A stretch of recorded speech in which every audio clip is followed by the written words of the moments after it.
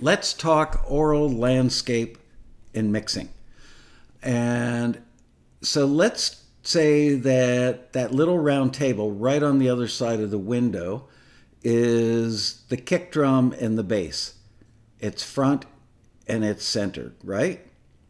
I wish this view was a little wider, but it's not. And also, I would put the vocal there. I'm trying to think of what else I might put in the middle, but let's just leave it for now with the bass and the kick. Oh, and the snare, kind of front and center. Obviously, the vocal would have to be, you know, loud enough that it wouldn't be getting drowned out by the snare or the kick. But then as you go, man, I wish I had a wireless mic right now. I'd run out in the yard. But here's the most important and most salient point about the entire thing is look at the mountain range. Notice how, because it's farther away, it has less detail. It has less color and it has less visual detail because it's farther away. Notice how the trees that are in the midground, where, you know, the color is still good and the detail is still there. So that's the point. Somebody asked a question after, I think it was yesterday's episode, something like, you know, can you do a mixing episode with Rob or with, oh, what's his name? Can't think of his name right now. Anyway, so with Ron and Chris Murphy. But let's just talk the aural landscape part of mixing right now. And frankly, I'm not sure because I've never done any, you know, like dancey pop stuff. I've never done any electro pop. All that kind of stuff may or may not apply. So let's just make this about like a typical pop rock thing or an acoustic rock thing, stuff that I would have probably done back in the day. No, that's not Rob's chimney on the left. Rob's chimney is the one that is center screen. See the bicycle or the tricycle? Just do a straight line from the tricycle, and I think that's Rob's chimney. Anyway, so that is the center plane. You know, the round table and the tricycle are center plane. And let's use Rob's chimney as a distant focal point as well. So how do you make something sound like it's in the middle, yet further back? Well, the further away you go, the less vivid the image is. So that's exactly what happens in audio. Joseph Alonso can't see the chimney. Well, are you looking at it on a phone? Or are you looking at it on a computer? Because it's there. I can see it. I'm looking, you know, my picture right now is roughly 4 inches wide by 3 inches tall. And I can see the chimney. It's little. But it's out there. Anyway, so if you want to make stuff sound like it's in the background, you shouldn't give it as much apparent loudness as things that are closer. Well, how do you do that? By not giving it as much volume, obviously, or level in the mix. Also, you may want to give it reverb that makes it sound, or delay that makes it sound further away. And again, this is all contingent. I spoke a lot yesterday about context. Obviously, this is context or contextual as well. But that's the overarching theory behind mixing, I believe, is picking out where things go on the aural landscape. They're on a horizon.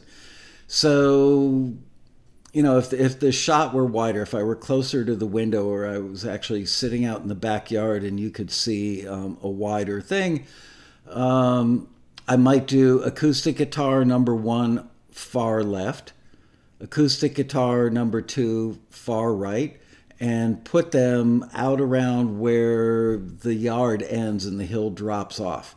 That would be a good place for them. Maybe even a little closer, you know, actually on the lawn. But by doing that, now I've given a stereo spread.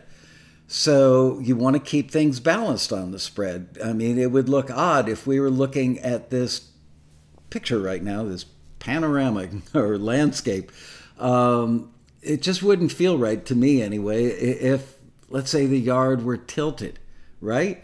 I like it. It's level. It's symmetrical, other than the fact that I've got that umbrella on the stand standing out there messing up everything. I just heard my wife pull in the garage. Maybe I should make her go out in the yard and move stuff around. Oh, man.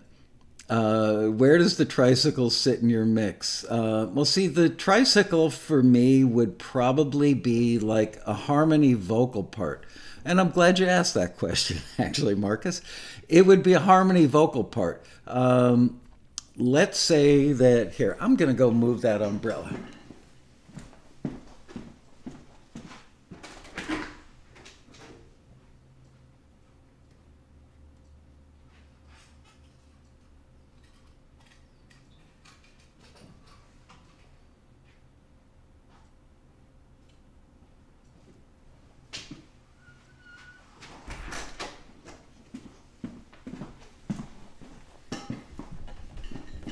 Whoops, hang on.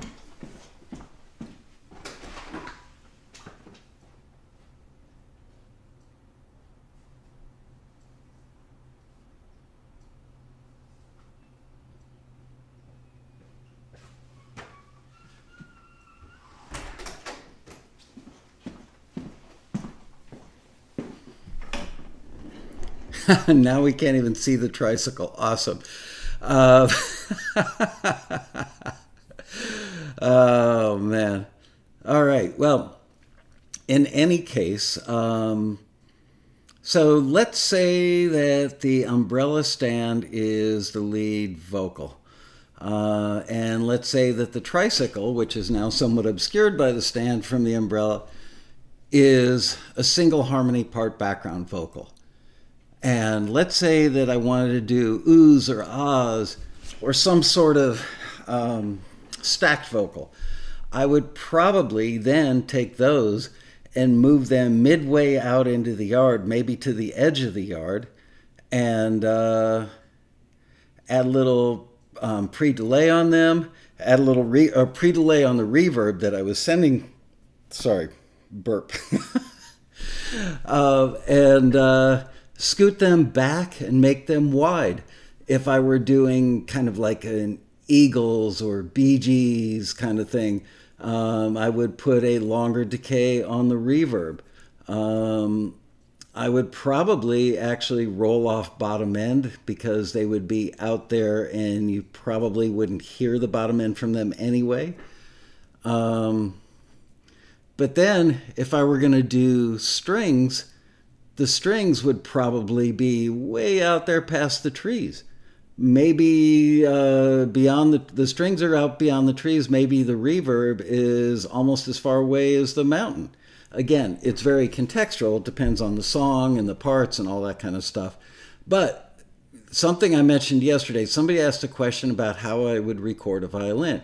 So if you take violins or a string section and add a lot of top end because you're listening to them in solo and you want to hear the strings sound really good, but you're doing it in solo, and you add that, somewhere around 2500 hertz, maybe something up around 4.3 or maybe even 6 or 8K.